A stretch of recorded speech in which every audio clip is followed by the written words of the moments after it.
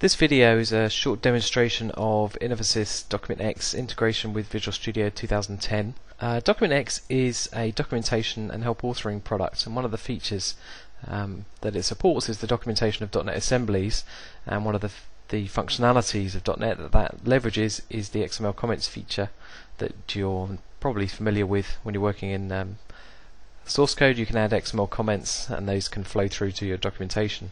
Well, what DocumentX kind of brings to the party in Visual Studio is a visual comment editor that allows you to work with your XML format source comments in a friendly WYSIWYG environment. So I've loaded up a code file here that already has some XML format source comments, so we can demonstrate how those are used in the WYSIWYG environment, but we'll also see how new content can be created and written back as XML format source comments. I'm going to open up the DocumentX visual comment editor for this source code file. I'm going to create a split so we can see what's going on alongside the code.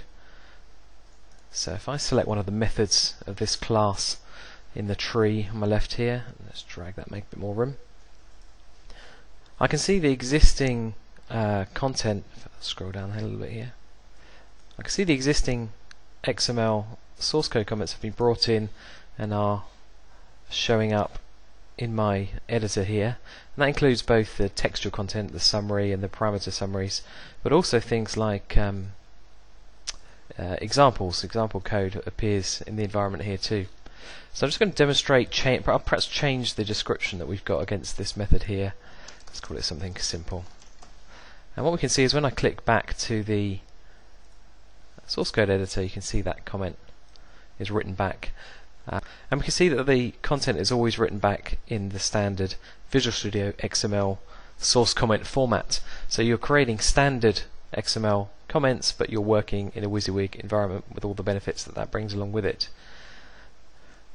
So as well as working with just the textual content, which includes features you'd be familiar with in Word and other rich authoring environments, bold, underline and italic, but also a rich set of CSS based style support. So if you've got style sheets you want to leverage in your content, you can do that easily directly from the editor here.